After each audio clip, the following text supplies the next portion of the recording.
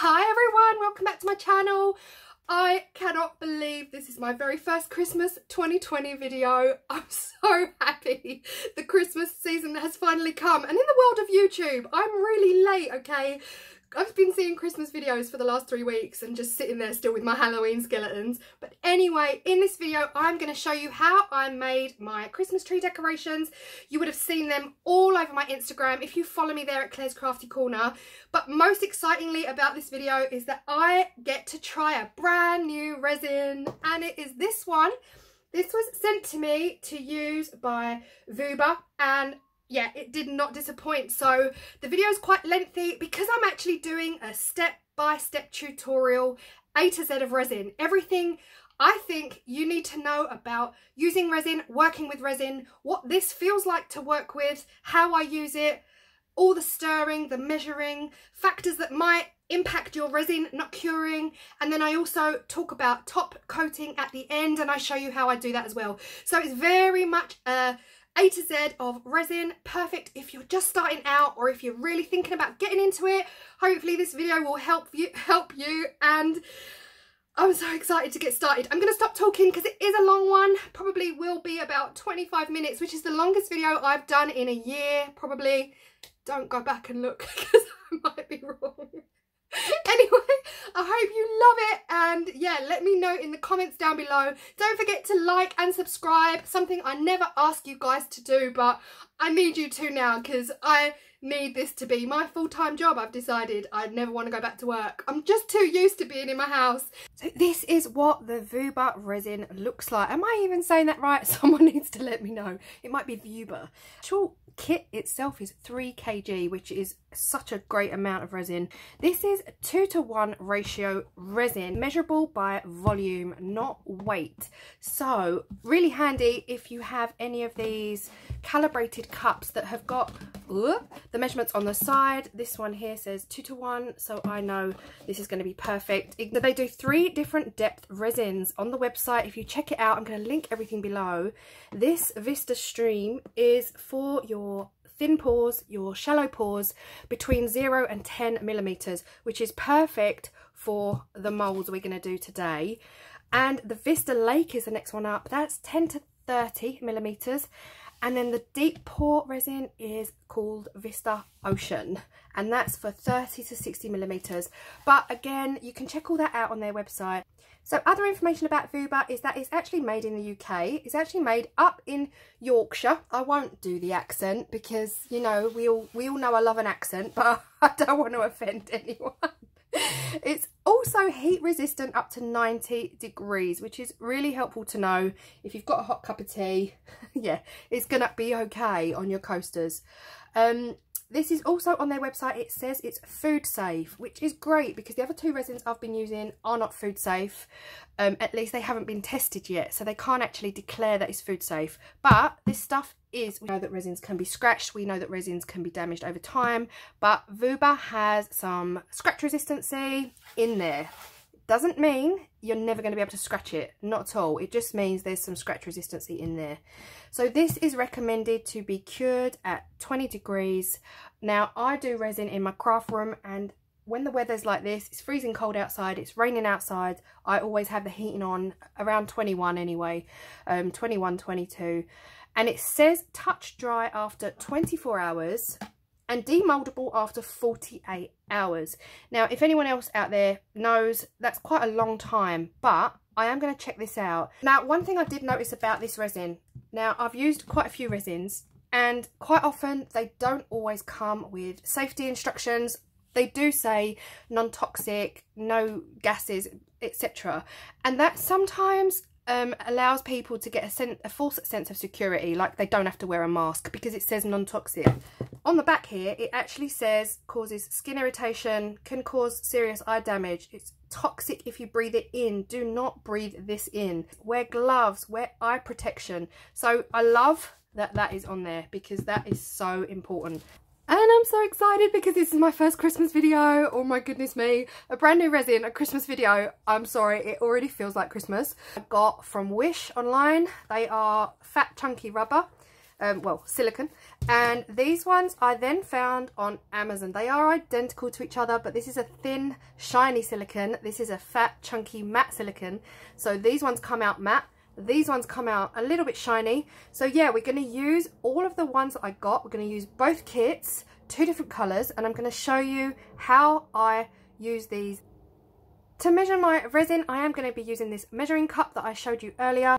I'm going to put my A up to this line and pour my B up to this line, and then I'm going to stir it for 5 minutes. Most resins say stir for 3 minutes, but honestly, I just feel so much more confident if I stir for 5. At least that way, if anything goes wrong, if there's a reason why it hasn't cured, I know it's not going to be the stirring. Does that make sense? I hope that makes sense. Anyway, let's go. Whoa, oh, oh, la da da da, oh, oh, oh, la da da da, oh, oh, la da da da, making our Christmas memories. I've been working so much lately, I can barely find the time to sleep. Yeah, I spend my time running around, keeping people pleased. But this is my favorite holiday. It's a chance to start over new. 'Cause I missed you, so I'm letting go of everything but you. These are the good times with you. I have poured the resin and it really did feel lovely. It felt very familiar. It didn't feel super thick or really watery, so really happy with the consistency. Before I pour my moulds, I've opened all my windows just so that I can talk to you without a mask. I'm going to clean all my moulds, and I'm going to do that using tape. If you've been following me on Instagram or TikTok, you'll know that I have made a massive 65 batch of these to go out on my Etsy. So they have got some debris left inside, maybe the odd bit of glitter. You don't want that contaminating your next piece. So tape is the best way to clean your moulds. I've already done a video on this, but you just want to get it into all the little nooks and crannies on your moulds to make sure that none of the old glitter contaminates your new project.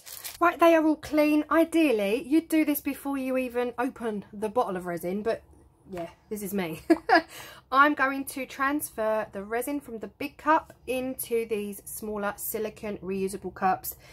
They are just really handy if you're just starting out with resin. Try if you can to just go all silicone, reusable silicone, just to minimize your waste. There's going to be waste with every single thing you do in daily life, but if you can try and minimize, that would be really great. While I'm talking about the color, I'm going to talk to you a little bit about resin itself and reasons why it doesn't cure, whether it goes sticky and things like that as well. So the colors I'm going to use in these molds are reds. I'm going to use some pigment colour and some red glitter. The pigment colour is going to hide the fact that there's any gaps in the glitter. If the glitter sinks, it's going to hide that. So that's all good. I'm going to throw a few drops in there. What you don't want to do if you're adding things to your resin, so if you're adding colorant, mica powder, anything wet, so pigment paste, pigment colorant, ink, anything like that, and mica, you don't want to add too much. It will affect the science. There is a word, I don't know what it is. It will affect the resin. It will prevent it from setting properly. It will prevent it from reaching its full potential. Glitter, I haven't found a problem because glitter is a dry substance, so I feel like with resin you can pack as much glitter in there as you want. The glitters I'm using here today are my favourite glitters ever. They are by Hemway. I will put the details in the description box, but I'm using red fine and red chunky. So the second reason your resin might not cure properly is the temperature of your room. Most resins require that you do it in a warm room. Not too hot, not too cold. But if your room is really cold, it absolutely will not set. It will be sticky for days. I made a tray recently and the temperatures plummeted overnight down to 0, and I didn't even know we were in for a cold snap. So I woke up in the morning and I had this white cloud over the top of my tray, which I then had to sand back down and re-top coat, and it was just unnecessary longness. So the third reason your resin might not set is that you haven't measured it properly or mixed it properly. Measuring your resin is crucial to the whole thing. So as long as you have measured absolutely accurately, then it falls down to whether you stirred it thoroughly, which is why I stir for 5 minutes. I feel like resin's expensive, these projects are long, they're not quick projects, so an extra 2 minutes on your stirring I just feel like could make all the difference. So measure and stir. So I am filling this entire top row, I'm filling them completely to the top, and what I'm doing is going slowly because there's so many little nooks and crannies that resin has to find its way into. And I don't want to pour too fast in case it just traps air under there, and I'm pouring quite close to the mould. I heard someone on TikTok say they pour their resin from a height. I've never heard of that, so if anyone can fill me in on whether that's the right way, I've never done that, and in a year and a half I've never had a problem. But yeah, that's something I heard.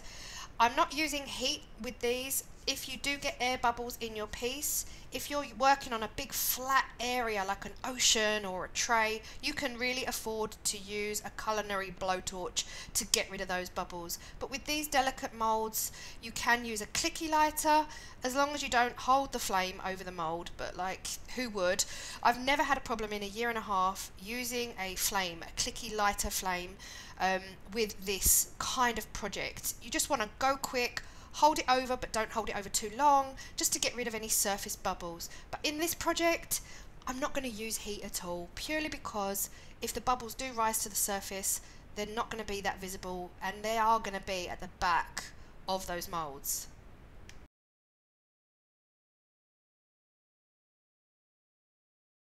So with this second set of moulds, I am only pouring the resin up until it reaches the top of those details. So with the Christmas tree and the deer and the merry word, I'm only pouring just until it reaches the top. I'm not going to cover those details up. That's going to allow me to pour the second layer showing through the colour. So there are really only 2 ways to use these moulds. If you know of a third way, but yeah, let me know. As far as I can tell, there's definitely a two layer process to these moulds. So with the tree, I'm just going really slowly, and all of that resin has to work its way in between those tree branches. So just keep on pouring it slowly in the area where you want it to push itself through, and just, yeah, let it do its job. If you don't get the resin in those holes, obviously there will then be air pockets, and your tree won't look right when it comes to doing the second layer. With the snowflake and the bauble, I just filled them up because they really are just too tricky to even try layers. So the 2 methods I'm showing you here will produce slightly different results. If you fill the mould right to the top, the clapper at the bottom of the bell, which I actually had to Google the name of it, I didn't know. I was just going to call it the bell ball bit, I really didn't know.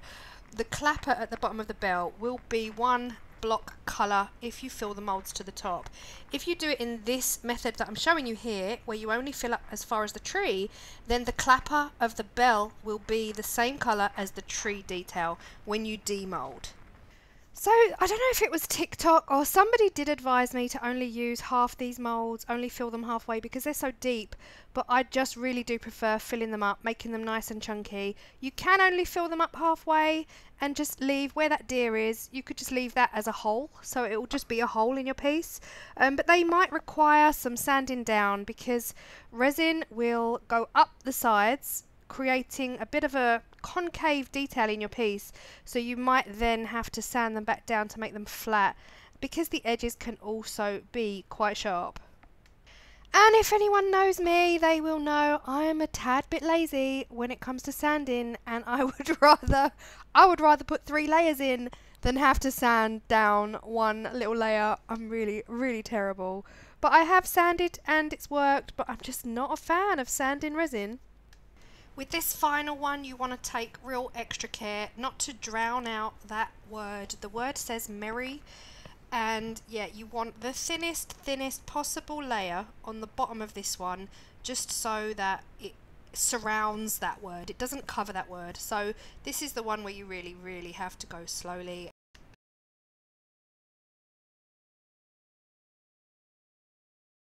That's it. I'm going to leave these all now for 24 hours, and then tomorrow we will backfill those ones that still have a gap, and with the other ones we will demold and fill from the front.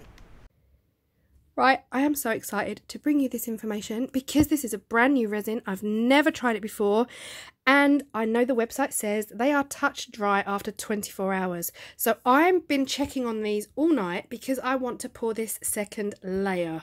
It's been 12 hours exactly to the minute. So it was 11 AM this morning when I poured. It's now 11 PM, and listen. Guys, they're touch dry. They are touch dry. So within a time frame of around 12 hours, I have found this resin to be touch dry. So it has been 23 hours since I've poured these. So it's now 9 AM the next morning, and I've had a really good feel of all of them. They are pretty solid. There's not much bend in there. And yeah, so I know that I'm now going to be able to demold these, to turn them around, getting ready to fill all of those voids with the white pigment. Baby, this year it's just gonna be you and me. Hang by the fire and chill. Isn't this how it's supposed to be? Making our Christmas memories. Oh, and I've been longing to hold. The white I'm using is from Resin A. It is opaque pigment. It is the only white I have, but honestly it's such an incredible white. You don't want to put too much in, but enough to really give you that solid block colour. So a really quick show here. This is the matte mould. This is the one that came out of the matte mould, and this is the one that came out of that semi-shiny mould. I have seen shinier, but this is the reason I give them all a top coat anyway, because it really makes that glitter pop. But you can see really clearly here the difference between the matte and the shiny. So I've mixed up my small bit of resin and I've added the white pigment, and now I'm going to fill these 3 moulds right to the top with that white. You close, forget about everyone else. Isn't this how it's supposed to be? Making our Christmas memories. These moulds are the trickiest, absolutely the trickiest. You can see straight away I tried pouring it in and it just goes everywhere. It does eventually find its way into those channels, and yeah, I've done it neater.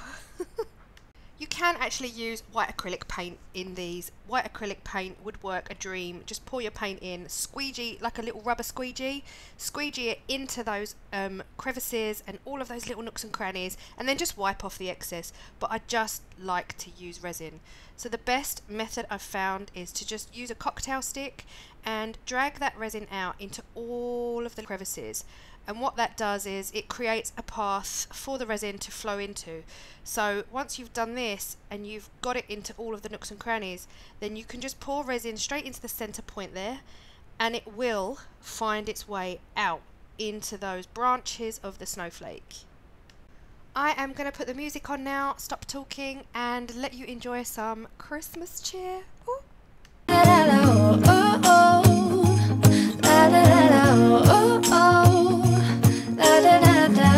Making our Christmas memories.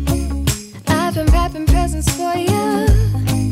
I've been hanging marbles in the tree, and I've lit my house with Christmas lights. So you should come back home to me. And when we wake up in the morning, I'm gonna play those carols that you love. We'll be singing all the melodies until the sun comes up. These are the good times with you. Baby, this year it's just gonna be you and me. Hang by the fire and chill. Isn't this how it's supposed to be? Making our Christmas memories. Oh, and I've been longing to hold you close. Forget about everyone else. Isn't this how it's supposed to be? Making our Christmas memories. Oh, oh.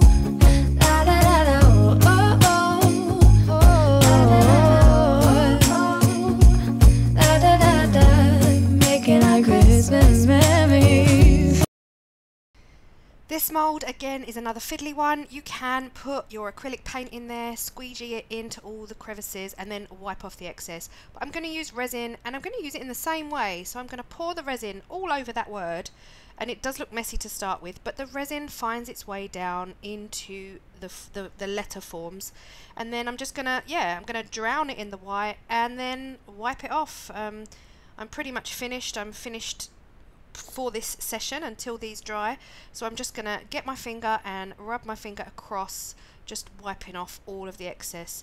And this is the first time I've actually filled up the mould to the point where the star has got a back on it, so I actually then go ahead and fill that star with white, and this is the first time I've done that, so it's really cool and I love the effect.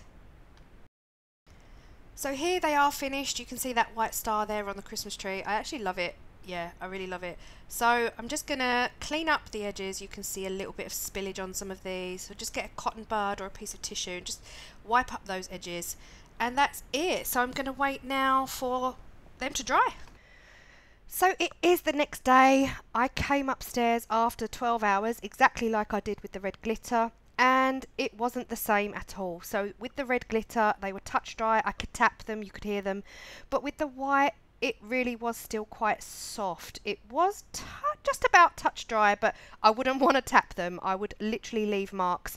And that is just going back to what I said with the red glitter not making an impact. So you really can pack the glitter in there because it's a solid dry substance. But with the liquid, the pigment, the ink and the dyes, it does change the consistency of the resin and it takes longer for them to set.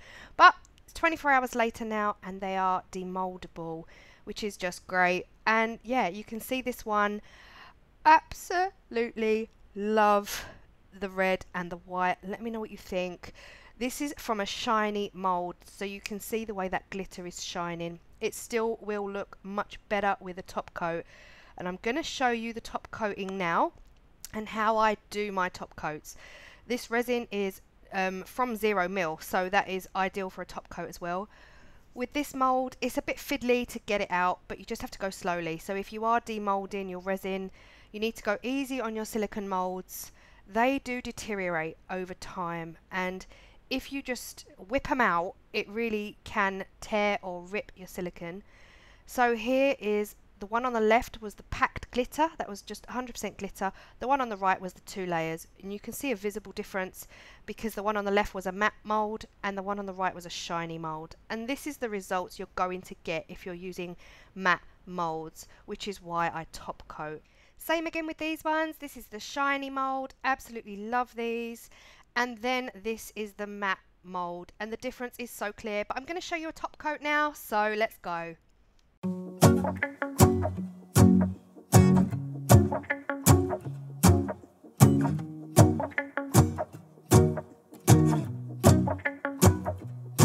Let's go outside, the snow is falling down and every child is having so much fun. The snowman is twice the size as me, with a smile as quirky as mine. We're holding hands to keep each other warm while we stand and watch a choir performing all the Christmas songs that we love. Yeah, all the Christmas songs that we love. And in a while we're gonna go inside and drink our chocolate by the fire. 'Cause all I want is to spend this day with you. Let me give you a Christmas, a moment we'll fill with love and joy. So beautiful, kissing on a mistletoe, baby, with you. I don't need any presents, as long as I spend this day with you. So beautiful, kissing on a mistletoe, baby, with you. Ooh. I'm making plans for what we're gonna do. I feel so blessed that I can be with you, 'cause God knows that I've been longing for you. I just wanna hold you close. You know the stars are shining just for you. Let's take a walk and we can follow the moonlight till we reach a place we can stay. Maybe kiss a bit and dream away. And in a while we're gonna go inside and drink our chocolate by the fire. 'Cause all I want is to spend this day with you. Let me give you a Christmas, A moment we'll fill with love and joy. So beautiful, kissing on a mistletoe, baby, with you.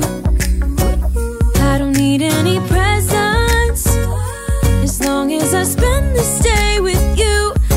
And this is them 24 hours later. I absolutely love them. So with the resin, I can recommend it. I absolutely loved working with it. It felt very familiar, nothing out of the ordinary at all. Really lovely to work with. Pretty much did the same job in the same amount of time as all the other resins I've worked with, to be honest. So I was worried about that long cure time, but I still managed to make these within a 2 to 3 day period, which is how long it takes me anyway. So yeah, really happy with the way they turned out. The top coat really just sets them off. It's late at night filming this, so they do look a little bit orangey, but trust me, they are so red. Hopefully I will have these up on my Etsy following the video, and yeah, I really hope you've loved this one. Let me know what you think, and if you've made it this far, I don't know, let me know what your favourite colour is, because that's a massive big deal. These are it's just a clip here of all the other colour combinations I've made so far. And thank you so much for watching. This was a long one, and I will see you in the next one.